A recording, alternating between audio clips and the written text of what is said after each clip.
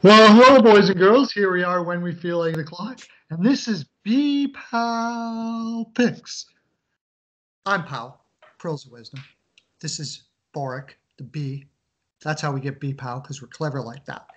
And we're starting a new thing altogether, something we've been kind of thinking about doing for a long time. Every day now, we're going to give picks to the whole land, YouTube, everybody. And within those picks, you're going to have some overs and unders, some leans, and all of those sort of things like that. And then we're going to have a couple picks that we won't be able to give to our YouTube subscribers, but we will be giving to our Patreon people because they have confidence enough to give us a little bit of money each month for our picks. So seems only fair. But we will be giving free picks out there for your YouTube fans because we love you too. And we think that everybody should get this fine fare that we're providing. So we're going to go with it. Picks here in this particular video, looking at all the games for today, giving our leans, giving our some free picks out there for you. And we are going to start with the first game today. Pirates and the Reds at 2:10 p.m. I think that's Pacific time for me, so that'd be 4:10 Yeah. your time. What do you think about this game, Joe?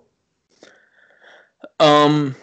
Well, that game has a guy who, in Ponce, who's been a journeyman in the minors and then came up at 26 and has pitched good in 13 innings so far in his career. And then you have Bauer, who, of course, I mean, you don't get the nickname Bauer outage for nothing. He's a very solid pitcher, also a very fun guy to follow. So if you don't do that, you might want to follow him on Twitter. Very interesting human being, Trevor Bauer, and good guy in my opinion. Because his opinions are very strong, but they're very right most of the time. But anyway, he's 4-3 with a 51.2 innings pitched, a 1.74 ERA, and a .79 WHIP with 71 Ks and only 13 walks. So yeah, Bauer's kind of been controlling his own thing. He had one bad start recently, which wasn't even that bad. He gave up 3. So for him, giving up 3 is a bad start right now. So I would say the lean on that would have to almost just by default be your under by a slight lean, just because Ponce has pitched well. It's just, will that continue as a guy that's really worked hard to get to the majors, but also it's not like he's supposed to be a solid maybe 4 or 5 starter who's now pitching more like a 3. So will he continue to pitch like a 3? That's the question, why that would just be a slight lean rather than, yeah, you should put that in, because Ponce, you would think eventually has to pitch more like where you think his level is, a 4 or 5 starter, which usually has about a higher 3 to a 4 something ERA, is a little bit more inconsistent, but gets you innings. Where since he's been up, he's, other than walking a few people and then getting out of it, has been pretty good. He only usually gives up about a hit per inning. Where against a Reds team too, that you think in the final month of the season, they're now 21-26, but they're going to want to build on things. They are even in their last 10 to try to go into next year because they've been pretty disappointing. I would think they're going to take advantage of the Pirates. So I would lean the under because I think Bauer's going to take advantage of the Pirates. It's not like they've been hitting. And then I believe that Ponce will pitch okay because the Reds have not been as successful in offense as you would have hoped as a Reds fan all season. They're pretty inconsistent. They have a solid offense numbers wise, but in terms of actually showing it day in, day out and doing all that stuff, they're pretty inconsistent. And then lately they have a solid offense numbers wise. Overall, they're like 28th in the league. But recently, there's been games that they've been scoring upward like 6 to 11. So you have to see if that even stays the case because they're 28th in the league. So that's why I would say that has a chance to be an under. You have the 29th offense against the 28th offense with a guy that's a good pitcher and a guy that's pitching above where people thought he would be pitching. So. Yeah, I mean, if I'm going to bet the total here, under seems like the play for sure. I would, if you want to if you want to throw the Reds in a parlay because you're not getting much juice on that, probably not a bad idea either. I mean, they are throwing out the better pitcher, do have better hitting than the Pirates. The Pirates just overall this year have been pretty poopy, although they have played a little better as of late. Yeah. But I would probably throw the Reds in there for an ML as well. All right, that's great, awesome, man. So let's move over to something a little closer to your heart. We're going Phillies and Marlins. Pretty interesting game, interesting pitching matchup. Going to be kind of a tough play, wouldn't you say? Yeah, that's a matchup that obviously you would probably lean over on. I mean, Lopez is 3-4 the 450. Vince hasn't got a win or a loss yet, but has a 5.85 ERA in Velasquez. So he came out and looked better in his last start, but normally when he looks really good, that's when everybody gets high hopes for him, and then he comes out and throws a dud.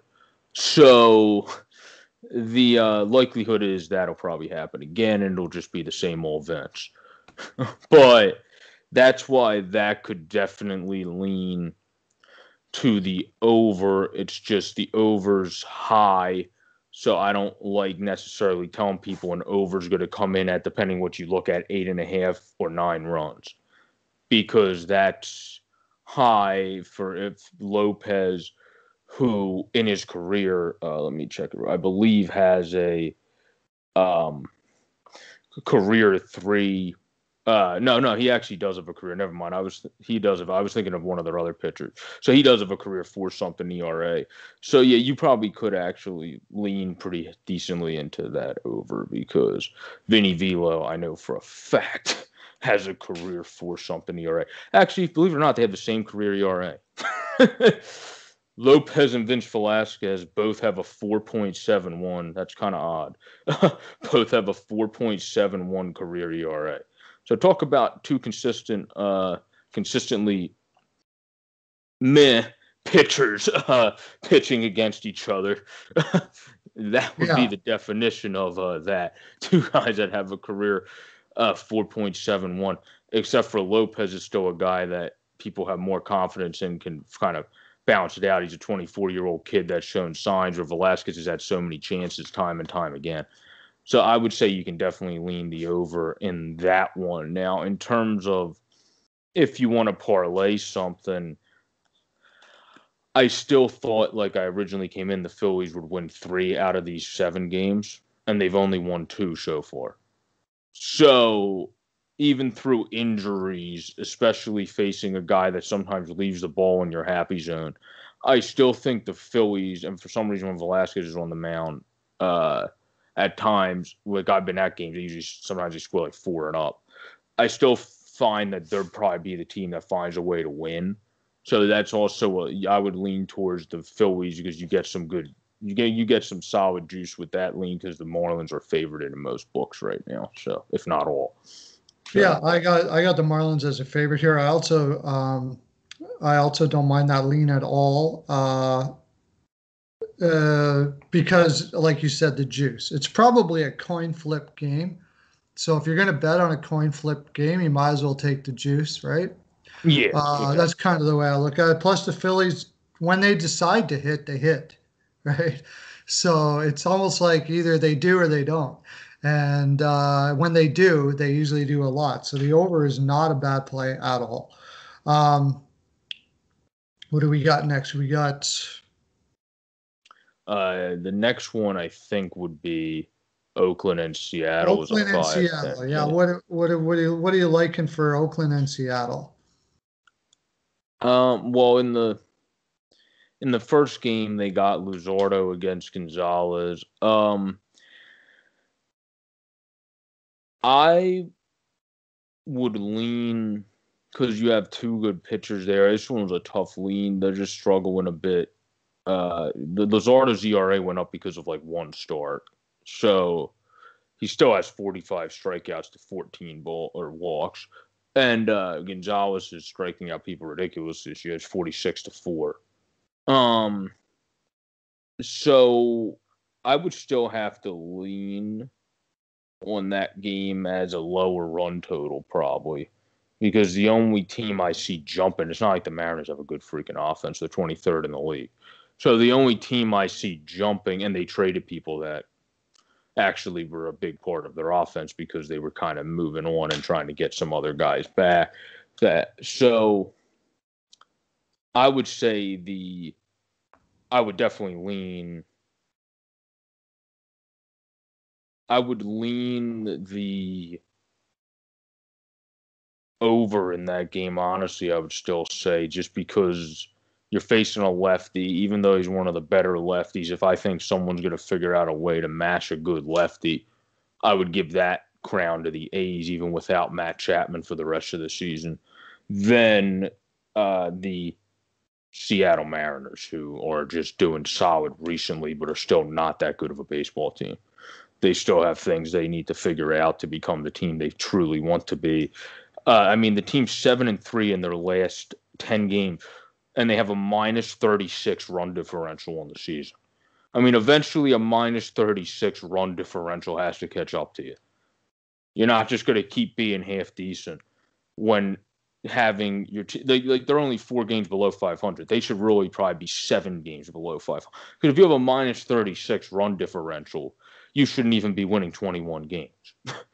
So they're winning in spite of how they're playing. They just keep finding out a way to somehow win a game. And that's going to catch up to you, especially when you're playing one of the best teams in the league. So I would lean the over there because I think the A's might be able to give Gonzalez his first bad start of the season. And then I would also lean in that case to the Athletics, obviously. So I see what you're saying. I find in the Seattle, the reason why they have the differential is when they lose, they generally get spanked. And then when they win, it's usually pretty a close game, right? So, yeah, I could see that's the also lean with the sign of a team that's a couple years away. Whenever you lose and you get spanked and you win and you stay in games, that just is a sign that you have good coaching that keeps you kind of in line and even keeled, but you still are a couple years away from your players, or at least a year, being fully ready to stay consistent. Because they have Kyle Lewis, who's been consistent as hell. He's one of the best players in baseball this year. And then Seager's bounced back and had a great year. Even putting those two in hasn't made them have a consistent season. And then Gonzalez is pitching amazing, still hasn't made them have a consistency. So it's kind of, there's something in the water of Seattle. They just need to figure out how to get over that hump. And that's also the only team in baseball that's never made the Fall Classic. Not never won it, never made the World Series. Right. So they're coming to a headwind of being able to do that soon. It's just not this year. Okay. Also on that, I will say that I kind of my play on this, if I'm going to make a play, honestly, just because of the juice and the fact that Gonzalez can pitch, I don't think it'd be a horrible play to go Seattle Mariners first 5. Because of the juice you're getting on that play, I think there could be a 50-50 that they could win the first 5. That's true. I doubt they win the game though. So I like Oakland for the ML on the whole game. Since this is a doubleheader, instead of going in order of the game times, we should just talk about the second game. I think that would make more. If you wish to do that, do we have a play on the second game? Well, no. I was going to say the second game right now only has Mike Minor, who's been struggling on the year, slated to start. He has only pitched. He hasn't really pitched much in Oakland yet, but he's a guy that they acquired at the deadline. Has been struggling this year after having a great year last year, and then the Mariners haven't announced who's going to pitch in Game 2 yet. So obviously, what I will say is if that goes into a bullpen game for the M's, I would definitely lean over. If they put some young kid that's actually a pretty darn good pitcher in there for Game 2, then that likely isn't the case. But if they just go, okay, we don't want to use all of it, we don't want to throw somebody on shorter rest, or we don't want to throw this kid into maybe a bad situation, then I would definitely lean over on that because Minor's been very off this year, and the Seattle bullpen is nothing special. So if they run a bullpen game against the A's, that could be a very high-scoring game with how Minor's been off this year and with the Seattle Mariners pitching being inconsistent in the bullpen. And they also traded a couple of the bullpen pieces, obviously, in different deals. So that would be definitely a lean to an over, as long as the Mariners don't pitch one of their stud young kids in game 2 and they go to a bullpen game, or pitch somebody that's just an average journeyman starter that they have on their taxi squad.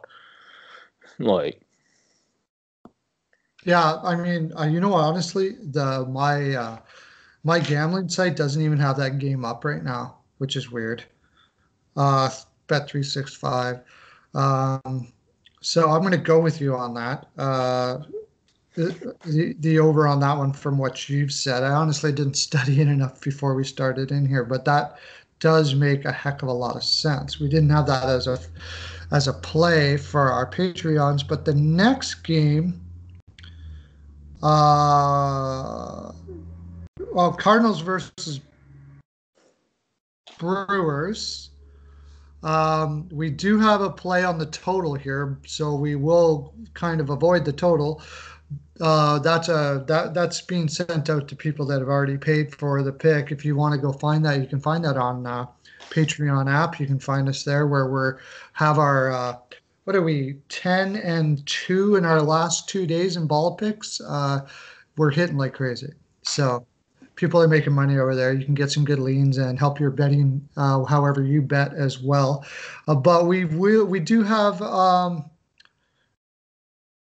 this was the Cardinals over Braves first game. Okay, we don't have the total. We do have the match. So we won't talk about the side, but we will talk about the total. I got that wrong. Cardinals over Braves. Do you have anything on the total on that game? I mean, you got a very good young pitcher on the Cardinals. Over Brewers, I should say, not Braves. Yeah, you got a very solid guy in Kim, and he's pitching very good since coming over. He's not a young pitcher in terms of major league experience, because he pitched overseas until he was in his 30s. But he's pitching really well this year. This is his best season. He also, like you said, has a saves. He's kind of been like a jack of all trades type guy for the Cardinals. So it's 6.5. Is it 6.5? I would say, with that logic, I would say lean the over because you got Lindblom on the other side. So he might give up 4 or 5 himself, and then if he gives up 1 run, or the Cardinals bullpen, because I don't think he's pitching a complete game, he hasn't started all the time. So, or the Cardinals bullpen gives up 1 or 2 runs, then that would do it for you too. So he usually pitches about 5 to 6 innings at most. Yeah. So I would say definitely lean over then. Yeah, I like the over there too. Actually, that's a really good free pick for you guys because the more I think about it, the more I think I should have probably gave that to our Patreon members and probably will. I do like the over there because, like you said, Kim probably isn't going to play deep, right? So there's a good chance that there could be a good over play there. Now we go to the second game of Pirates versus Reds. And we have a play on the total here. So let's go just on the side for Pirates versus Reds second game. What would your lean be there, my friend? You mean for like who's going to win? Yeah, who would win? Yeah. Well, I would say, I mean, the Reds are disappointing, but the Pirates are just not good. So yeah, I would lean towards Cincinnati, even with DeScalfani. I mean, because the thing is, David Bell's probably just going to take out DeScalfani if he stinks, and then put in someone else. And then you go from there because Mitch Keller's going to have to pitch really well because the Pirates don't really score. So, like, you figure, DeScalfani also, this could be a game that gets him going a bit because the Pirates are 29th in the league in offense. So, I mean, if they just can't score, then I don't know if it matters how much who pitches against them because the dude normally has done pretty good in his career. This year, he just so happens to really be off for whatever reason. I mean, the guy usually is a very quality fourth or fifth starter. He has a career 4.25 and tends to eat a lot of innings for you. You would think against the Pirates he probably could do so. So I would still lean the Reds. Now he might give up 4, but he'll probably eat innings, and then you would have to make sure Keller can pitch deep in the game because it's not like the Pirates have a bullpen. So if Keller doesn't pitch very deep into the game, then you're going to still have a little bit of issues there. I mean, the Pirates ERA is also 23rd in the league at a 5.08 as a team ERA. So, yeah, I don't think they have too much of a chance. Yeah, it's the pop gun offense of the Pirates, which has been better as of late, but nothing that makes you want to go, yeah, the Pirate, it's really what their Achilles heel is more than anything on that team, although everything is not great, but that would be probably the worst. So, yeah, I got to go with you on that. Next, we have, we're going to go for the side on the Braves versus Orioles because we have a play for our Patreon members on the total. So, Braves Orioles, what do you got on that? Well,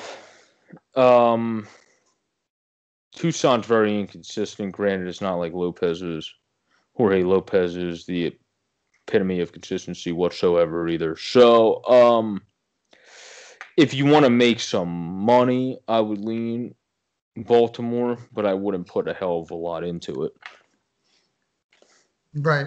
That's pretty much what I would say as well. Yeah. I wouldn't. It's not really a play I'd be looking at as far as not much juice on the Braves. 2 pitching matchups that could go either way. Don't really like betting those kind of games, but if I'm gonna go with something, you might as well go with the Orioles for the juice because again, this could be almost a 50-50 play, so you might as well go with the juice. I tend to like to go that way if I'm gonna go that way. So our next the next one would be the total for Twins White Sox if you have any play on that at all, which is 9. The lean with that one would be more under because Cease has been very good this year, and Barrios has been off in 4 of his last 7, but he's also an ace caliber pitcher. And he's still even being off as a 4.40 ERA. So that's still not bad for having a few off starts in a span of 7 games. That means you were pitching fairly solid beforehand, especially in a shortened season because your ERA would skyrocket in a shortened season. So I would still lean under on that one just due to the fact of Cease has been pitching amazing. And Barrios is probably going to, at most, give up 4 runs. And if Dylan Cease keeps pitching like he's been pitching, he'll only give up at most 2. And those teams do have good bullpens, unlike other teams we talked about. So I would say that has the lean to be under. Yeah, I would have to agree with you there as well. If I was going to put any bet on it, that's likely. So we have the second game, which we probably should have did already, but that's all right. The Cardinals versus Brewers with who do we got starting there? Corbin Burns is the Brewers, who's been very good, and then Ponce de Leon, who's been very bad, is starting for That's who it was. Yeah. Cardinals. The dude has 15 walks to 21 strikeouts. I would definitely pick that would be a good first 5 again. at least, because I don't know how confident I am in the Brewers holding on to a lead. But in the first 5, they definitely could be winning that game, and they really should be, with Burns to Ponce de Leon. I like that play. It's a good play. It's a good thing we bounce things off each other here because start to see plays I wasn't really looking at before we got started. Final game of the night. Going to be one I want to watch. Should be very interesting. 2 opposing styles and great bullpen. Dodgers versus Padres. What do you like in that game at all, if anything? Well, I would say the under for sure because you got Denison Lamet against Clayton Kershaw, and both have been pretty lights out. So I would definitely say the under in terms of who the hell's going to win the game. That's a crapshoot. That's 2 teams in the West that are playing like world beaters, and the Padres are going to be probably playing. The Padres are a team that was supposed to be very solid and build on last year, but they were not supposed to be right behind the Dodgers. Like nobody expected them to be right there with a team that everybody thought was one of the best teams assembled in about the last 30 years or so in the Dodgers. So that's why they're still kind of, even though they're one of the best teams, playing with house money because nobody expected them to be this good. People expected them to be good, but they didn't expect them to be a top World Series contender per se already. That's by far one of the best teams in the league. I don't think people expected that yet because that also spells danger to every other team because they have more people coming up the banks. So I would say if you're leaning anything at all, I guess you would have to lean very, very, and this is very slightly to the Dodgers because Kershaw's pitching like he was back about 5 or 6 years ago right now with that. And he's still been very great in every other year, but he showed a little bit of wear and tear in the last 2 seasons of his career, where this year he has shown nothing, and he looks like the old Clayton Kershaw fully and everywhere again. So that would be a very, very, very small lean, though. Yeah, it's kind of hard to go against Kershaw just about anybody. I don't. However, Lamet has to go deeper into games because I don't think Kershaw missed a start. Kershaw played in 7 games. Nelson played in no, he must have missed a couple starts because Nelson played in 9 games. But it's going to be interesting because Lamet's only issue has been control in his career, and this year he only has 15 walks to 68 strikeouts and a .92. Both of these guys have under a hits per inning, walks and hits per innings pitch. So it's definitely likely going to be a pitcher's game, at least until both of these guys come out of it, and then both of these teams have good bullpen, so it's likely going to be That's a pitcher's game. what I was going to say. Yeah, bullpen is also so both teams. So yeah, I would say you definitely under is a good thing here first, and then I wouldn't even do it, but I mean a slight lean to the Dodgers, but I wouldn't even try to mess with it. I'd probably fade the side as well. Even if you do take the Dodgers, you're not getting huge juice for that type of a play. So under would be the pick. Anybody can find our great leans, our best leans, I guess I should say, our best picks of the day over at our Patreon, BPAL Picks on Patreon. Making lots of money over there. I hope you've enjoyed this fine programming. Let us know in the comment section what you think, what your plays are. Give us some parlays down there. I was thinking about maybe doing a parlay challenge. We're going to be doing football. We're going to be doing basketball. We're going to be doing hockey. We're going to be doing everything here at BPAL Picks. So keep on the edge of your seat. And don't forget, Steel Flyers, www.steelflyers.com, where you can find all of our work there right now. But this website's going to be upgraded in a way that's going to blow your mind. That's our full 42, boys and girls. Thank you for coming and listening to us today. Have a great day. Lots of love to you.